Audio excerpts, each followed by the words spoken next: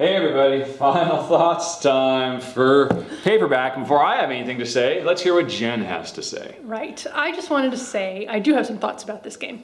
And the main thing is that you probably all know that we got into board gaming because we had a trip and we wanted to have something to do in the evenings. And he went looking for Travel Scrabble and fortunately got directed to Pandemic instead, which we very, very much enjoy. And we have subsequently bought Travel Scrabble and found out actually we don't enjoy it. It's just not a good fit for us. So a word game like this, which is very Scrabble-y oriented, I wasn't thinking that I would like, but actually I do. I like it very much. And the reason is, I think because we can play cooperatively, and I think that the wild cards and the little goal things and the art, of course, I really like.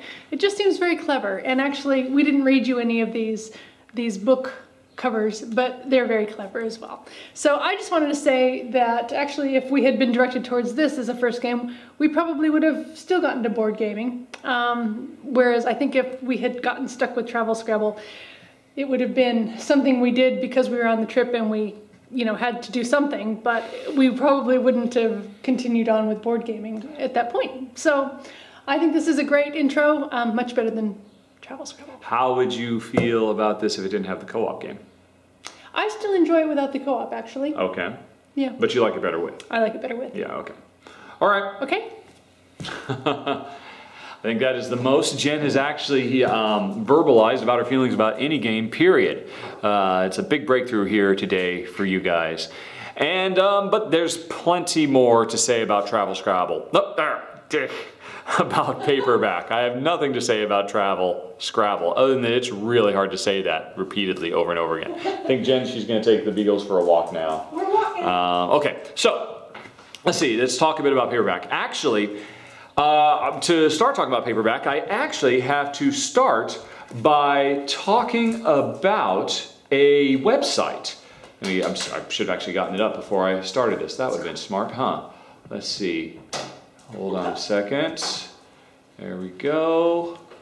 Oh, right, okay. Right, so this is a website called, let me move you out of here, over there, the Geeky Gimp.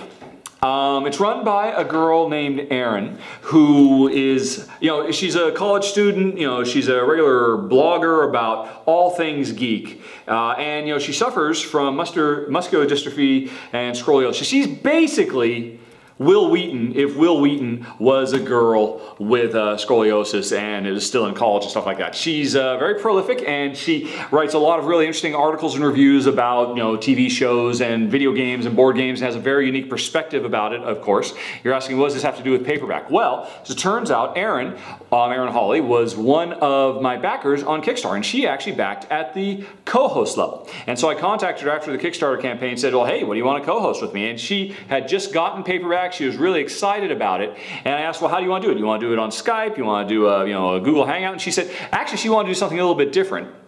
So what she's done is she's written up her own review of Paperback on her site, and I've got it open here now. And she also did an interview with me. You know, just talking about my background, and so we talked a bit about video games and whatnot. Now, that interview with me is on her site, geekygimp.com, as is her review, and I figured, you know, so we're going to co-hosting, I would actually just open up her review right now and maybe talk about some of the stuff she thought about the game, so we're kind of having a, you know, a one-on-one, and of course then Jen jumped in as well because she decided she would actually fulfill part of her Kickstarter requirement by helping me out with the Kickstarter as well. So this is a very Kickstarter related run through. Sorry, that was a lot of build up to start talking about the game. But I mean, well, for starters, I gotta say, I mean, everything Jen said I agree with. It's a fantastic game. I had high hopes for it. The designer's previous game, Walkstar, was a really, really cool, original, innovative game. You know, it was kind of a real-time action board game before those kind of became hot and in in vogue like they are now. And this is a really, really cool game. Does a great job of meshing deck building and wordplay. Really, really fantastic. And I think the stuff Jen talked about, it is all the little, the things that set it apart. The fact that it has so many cards that are multiple letters, or so many cards that have special powers that make it a much more interesting puzzle trying to come up with words rather than just saying, oh, here's some vowels and consonants, let's see what I can come up with. Trying to ensure that, okay, well, I got to end with this letter and I got to start with this letter, makes it a lot more interesting. And then having, special goals that will get you special abilities and all that is great. And then we love the co-op. We think the co-op is absolutely fantastic. Now, let's see, Erin, let's see, spoiler alert for her article, she loved the art, and I gotta agree, this art is amazing. It's really, really gorgeous. Basically, it's on all these different the goal cards, the victory point cards, and they all represent the various books that the heroine of the game, the writer Paige Turner, that is her name, that she is writing, and we're actually helping her write these books by trying to put words together. It's a very loose theme. The theme is hardly there at all. This is basically an abstract word game, but it's still, I wouldn't call it a game theme so much as like game fluff, game trappings. It's an artistic theme that is gorgeous throughout, and it really gives a real sense of fun to the game. So Erin liked that. Oh, and yeah, this box is fantastic. What other game does this? Eaten by Zombies is another game that has this same kind of deck builder with like all the the divider cards built in. Really, really great. Just rife for expansions. Very nicely done. And and it's a great gateway game. And again, Jen agrees. I agree. You could play this game with anybody. I think it'd be a really great way. I mean, everybody's familiar with Scrabble. Everybody's comfortable with Scrabble. And so you could use this as a gateway building off of that and, introducing them to games that maybe they aren't necessarily any richer thematically, but are definitely richer in terms of play space because there's so many cool, surprising twists that you'll have playing this game. Now, Erin had a few complaints, and I think they're all valid. On the whole, she wants to make it very, very clear she likes the game. But if I recall, she had some issues with the rule book. And actually, I think the rule book's fine. I think I disagree with Erin a little bit on this. I didn't really have any problems with it. Although, I guess actually I will, okay, I take it back. I will kind of agree with her because if there's one thing that's kind of a problem with the rule book, it's that there are certain things that are left unsaid. Like the biggest, most damning one that I think a lot of people have a problem with is, what is the rule for challenging people? There is no rule. And I think the rules just kind of assume a very, very friendly game where everybody can just say, well, is that a word? I don't think that's a word. Well, let's just go look it up. As opposed to the more hardcore Scrabble, I challenge you. If that word is wrong, you lose your turn. Ha ha ha ha. This game doesn't seem to have that. And for me and Jen, that's fine. I don't think we really miss that. But I do every once in a while find myself wondering, oh, wait a minute. Can I put an apostrophe between this N and this T on this card? And the rule doesn't really provide any kind of guidelines for that. You really kind of have to decide for yourself. And I really would prefer, I think the rules themselves are well written, but I guess they're a little bit incomplete. There are some odd little things. They're not game breakers. It is unfortunate that you run into them, but still, it's not the end of the world. So actually, point to Erin, that was, I was about to argue with her, but then she convinced me through her words. And it's actually a very well written article, plus you got to come here to see the interview with me. Let's see. Now, what else? Oh yeah, and she kind of bags on the theme, or the lack thereof, and guilty. It is a themeless game, but it's a word game. I don't really think that's a big a deal. Oh, she doesn't like the attack cards. Now, Jen and I, we didn't demonstrate these at all. There are a set of attack cards you can add to the game if you want. Let me see if I can pull them out here. And basically there's different value ones. They go into the deck and they become new cards you can, like this letter B, attack. -$1 for each card in hand. Attack. Cannot use letters that cost 8 cents or more. Attack. Cannot buy anything over 8 cents. So these are cards that when they're in your hand, if you end up using them in a word, you can choose one of your opponents and hit them. And again, I got to agree with Erin.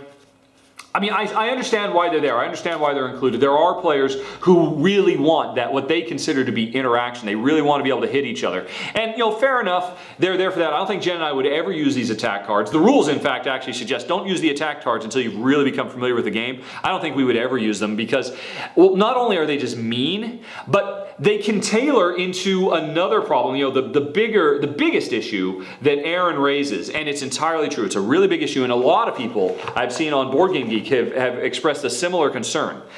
Analysis paralysis. You actually saw it, particularly in the extended video, if you watch that. I mean, you can, towards the end of this game, you can get such hugely complex hands of cards with all kind of, okay, well, I gotta do this, and I really wanna do this, and if I play this next to this, it'll turn that into a wild card, and all kinds of crazy stuff. And trying to figure out the best word you can get out of that can really just do your head in a big way, in a much bigger way than Scrabble ever could. No matter how many letters you find on that little wooden tray in front of you, no matter what the board looks like, this game can really just you know. And now it's not like you're not having fun. I mean, it's a fun, cool puzzle to solve every time you run into one of these, but it can be a real problem for everybody else around the table. Now, and the problem with the attack cards is, hey, you know what, maybe I've got this big complicated thing, but you know, at least while everybody else was taking their turn, I could be thinking about what I'm going to do, and I'm going to try this, and I'm going to try that, and hey, maybe I even found the right word, but then somebody attacks me, and suddenly all of a sudden, boom, now my situation just got more complicated. It's going to take me even longer. So my problem with the attack cards, well, I don't begrudge them. I know a lot of people want them, but I think they have the potential to make an already AP prone game even more AP prone, and that is a problem. However, I will disagree with Erin about the problems of analysis paralysis, AP, you know, just getting too bogged down and not being able to make a decision, because I think the game solves this in two brilliant ways. One is the co-op game. Jen, I love this co-op game. If I can't figure it out, I just open it up and, you know, we work together. And, you know, every turn we are working together to try and solve, and it's so much fun. We have such a great time. I think that's probably one of the things that elevates for us over Scrabble or whatnot, that we can work together to solve these problems.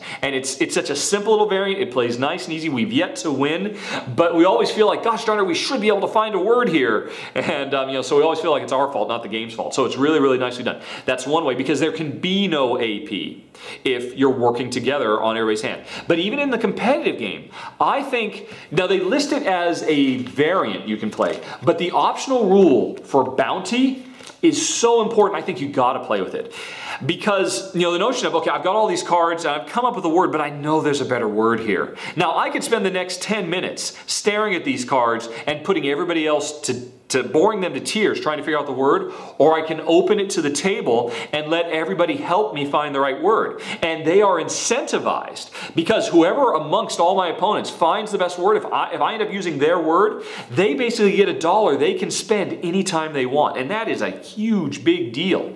And you know, I could say, and it's in everybody's best interest to use this, because if I just can't find the word, okay, I guess I'll go for $6 or 6 cents off of this. But geez, hey, can anybody find something better than 6? Oh, 9 cents? I can do 9 cents? Here, take, you know, get $1. And, you know, so everybody wins. It's brilliant. And now, I would have added one more thing to the rules to, you know, to add to the bounty. I would suggest that if you find yourself playing this game with people who do really get bogged down, every time it comes around, it takes them 5 minutes to figure out what they're going to do. It's totally possible.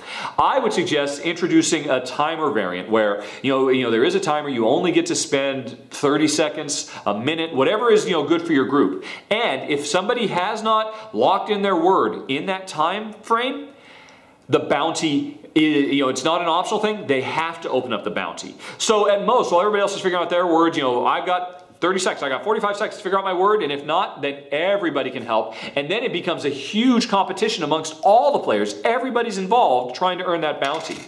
I think it's brilliant. You know,